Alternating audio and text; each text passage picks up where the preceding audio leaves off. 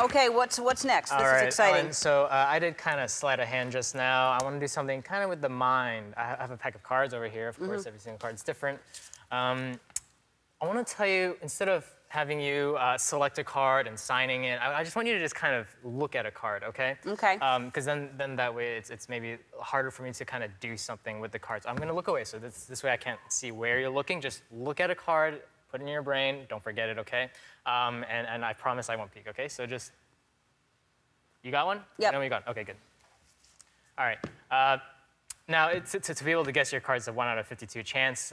I'm not going to exactly try to go into your mind or anything. Just try to repeat the card over and over again in your head. Try to repeat it again and again and again. Is it the King of Diamonds? Oh, my God. That was the card? Oh, my God. Wait, that's not the weird part. That was 1 out of 52, because I have 1 out of 52 chance. Let's see.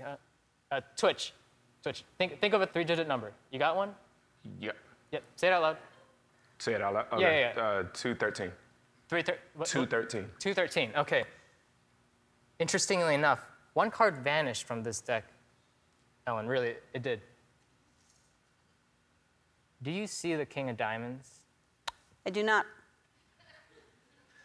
You said 213, right? Yeah. Watch, nothing in my hands. Do you see a card? Oh, under my there? God. I know the camera probably can't catch that, but underneath this card, there should be one card right here. It says the King of Diamonds, but not only that, you said 213?